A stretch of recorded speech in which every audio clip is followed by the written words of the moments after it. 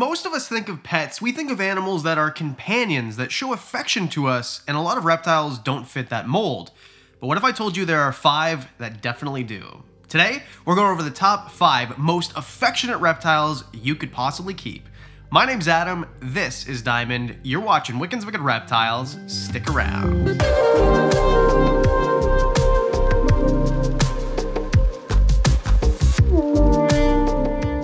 A special thank you to today's sponsor, Upstart. First of all, I don't know if you can hear it, but there's a tractor in my neighbor's house and I've waited all day for it to stop, so sorry about that. Now it just stopped. All right, let's get going. Okay, so let's be honest here. Most reptiles don't really show affection like dogs or cats. I'm not trying to say that. I'm saying that there is a little bit of evidence that reptiles can form bonds to a certain degree, not the degree of a dog or a cat. Let's be very clear. So they'll act differently with one person compared to the next. And this isn't the case with all reptiles, but reptiles definitely do need love. Even if it's not hugging and kissing and things like that, you need to treat these things like they're living beings, not like they're rocks or investments or money signs. Number 5.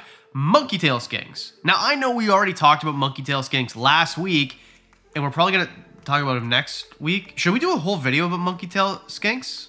Let me know in the comments section, hit like or something. Anyway, the reason that I picked monkey tail skinks is because, well, they want to come out a lot of the time. Now, this is the reason that they're number 5, because sometimes they actually show the opposite of affection. Some monkey tail skinks don't like to be touched or handled at all. So it depends on if they're socialized or not. I've got 3 monkey tail skinks. Bruce is the smallest and youngest, and we're still working on him to show affection, to at least be handleable without trying to bite us. So he wouldn't be the right candidate for this. But the other ones, George and Abu, both show affection, especially Abu. If you take this animal out, they're gonna love to be handled by you. They're gonna love you totally. So it's really the characteristic of affection in that they're almost scratching at the glass to come out, which is what I'm trying to, I don't know, I guess characterize in this video. Animals that seem like they want to be handled, seem like they want to interact with you, and tolerate the interaction very well, where it shows no stress to the animal that you can tell as the human. Now, monkey tail skinks are the biggest skink on the planet. These things are freaking huge in comparison to basically everything else you'd think of as a skink, so be careful of their claws. They are very sharp, they are arboreal, and they're very strong. Strong claws, strong tails, which are prehensile, which is why they're called prehensile Solomon Island skinks or Solomon Island prehensile tail skinks. So they're gonna hold on to you as much as you hold on to them. I actually love this. That's why I love arboreal snakes, and I love things like bearded dragons, which are semi-arboreal, because they'll hold on to you. You don't have to worry about them falling, like a hognose snake. Put a hognose snake on your shoulder and tell me how it goes. All right, we're gonna do a whole video about monkey tail skinks if you want, so we'll move on to the next one. This is 3. Number 4, Burmese pythons.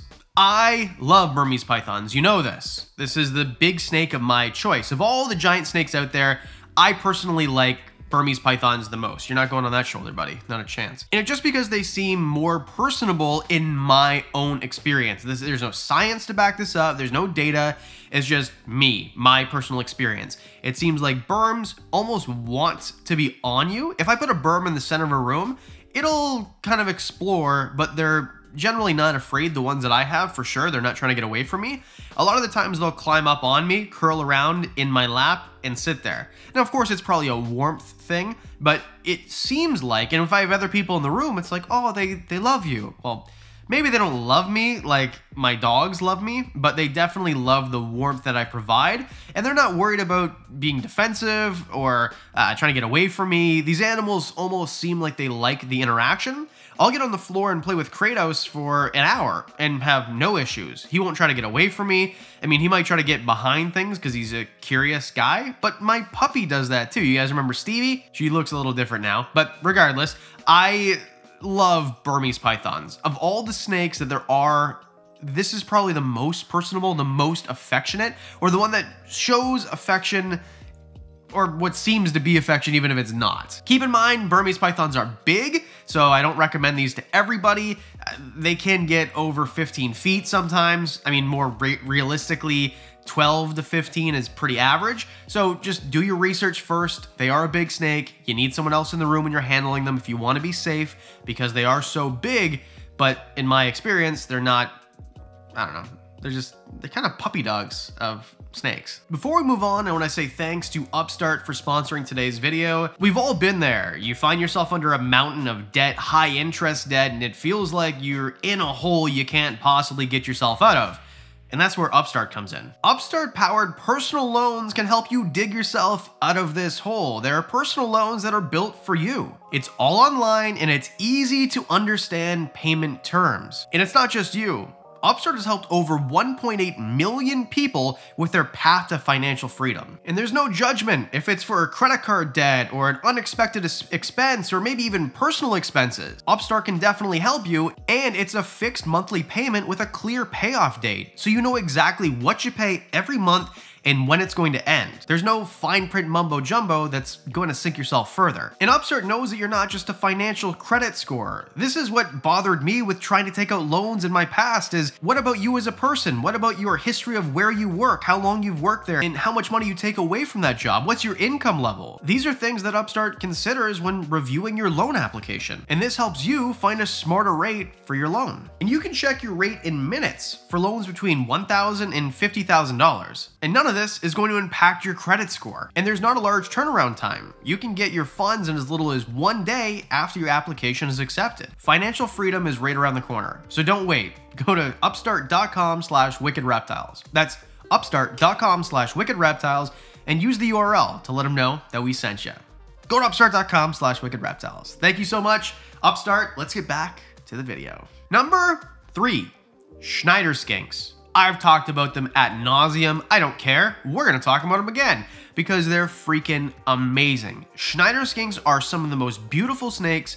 No, they're not. They're skinks. Some of the most beautiful skinks in the entire world. Think like a fire skink, but more orangey. These guys are from Africa, so same part of the world, and they're similar size, but they're a little bit smaller. And Schneider skinks are not the same as Berber skinks. There's a whole video right here. I explain the whole thing. But these guys actually try to get out of the enclosure. If I open the enclosure, they will jump on me. They'll climb up to the tallest point, which is my head, which is still not very tall, but anyway, I feel like a tree to them, which is amazing because I don't feel like a tree to anything ever. They act like they genuinely enjoy being out of their enclosure and hanging out with me or whoever it is. If I hand these to somebody, even if they're afraid of reptiles, their fear of reptiles goes away basically immediately because they're little goofballs. They're little tiny monkeys that just want to be on you and like kind of wriggle around, and they'll hop from one hand to the next, or sometimes when I'm filming, they'll jump right onto the camera lens. So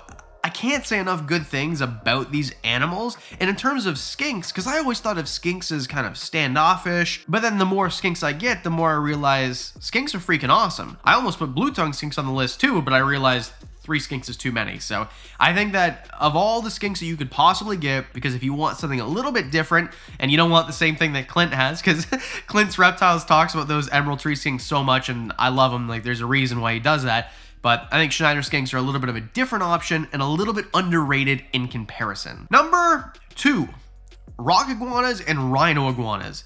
I think they're both very similar. I had a great opportunity at the Reptarium, Brian Barchuk's zoo in Michigan, handling and talking to, I guess I was talking to them. They weren't talking back. But anyway, I was feeding them bananas and petting them and rubbing their chinny chin chins, and they seemed like they really almost enjoyed the interaction. They definitely weren't trying to get away from me at all. And some of them were like trying to climb up on my lap. So rock iguanas and rhino iguanas, they're almost puppy dog-ish, which is why I put them on the most dog-like reptiles list, which is right here, by the way. And I think that they fit that description. Now, they're big. These animals are going to get big. You probably need an outside space if you live in a climate warm enough to do that. I would recommend that anyway. And you need a big space indoors if you have winters that are wintry enough for the winter club. I don't know. You know what I'm trying to say here. They need a big space. Think bigger than a tegu in most instances. And they're going to do a little bit of climbing. They're herbivores, which is really awesome. They're beautiful. A lot of guys can almost train them to be come when called, which is not a reptile thing at all. If there's something behind this, like the science, I don't know. But watching Dave Durham do this was pretty darn cool. And this is a video that's like 11 years old. So this is something that you can train your animals to almost act like dogs if you get these. And I say that very loosely. Like, sort of kind of like dogs. Now that I think about it, that dog video, I got roasted by people who just read the title, dog, they can't act like dogs, and didn't watch the 30-second intro. So I imagine this is going to be the same. Let's all just LOL at the people who leave comments like that who didn't watch the video. Okay, moving on to number 1. Bearded dragons. Now, normally I put Diamond on my shoulder and he doesn't move. But I had a whole bunch of tattoo work done yesterday and it's just tight, and that's why I'm dressed like a degenerate. So anyway, I'm not doing that today, and his claws are pretty sharp to put on the other side. Honestly, I can watch a movie, I can edit a whole video, and he doesn't move. He doesn't bother me. He just chills. He's very cool. Now, it's different if I'm outside and the sun's out and he sees bugs flying around. Then he might get a little bit, I don't know, fun and hyper, kind of like, I don't know, get the zoomies like a dog. But in terms of affection, if I open the enclosure, he'll hop right out at me. He doesn't see food, he doesn't want food, he'll hop right out and sit on my shoulder and enjoy the warmth, which is a lot of what this affection is, by the way, in my opinion, is they just want the warmth of your body. Reptiles love warmth, they're ectotherms, cold-blooded, they don't produce their own body temperature, however you want to characterize it. So a lot of animals will want to be on you, but if an animal wants to be on you for heat, they know that you're not a threat. And in my opinion, that shows a little bit of affection. They like you because you are what they like. So no, maybe they don't love you in the way that my dog literally pees when I walk in the house because she's a puppy. She just gets so excited because she genuinely has affection. I don't really see that with bearded dragons or any reptile. So take this affection thing that this whole video is about with a grain of salt. But for sure, if there's one on the list that tops the list, it's bearded dragons. There's a reason I do almost every video with Diamond. And there you go. Those are your top 5 most affectionate reptiles. What do you think? Was this a silly list? Was this a good one? Should I do a part 2? Was there other reptiles that should have been on the list? Let me know in the comment section below and put a video idea for next week. I take all the videos out of the comment section, or the video ideas rather. And as always, a special thank you to the Patreon supporters. You guys are freaking amazing. You got this video early, you get extra videos, you get discounts on the merch, you get all sorts of different stuff, including vlogs coming soon. Anyway, for as little as $1 a month, you can be part of that too. And that's it. Because I do videos twice a week, that means I'll see you in the next one.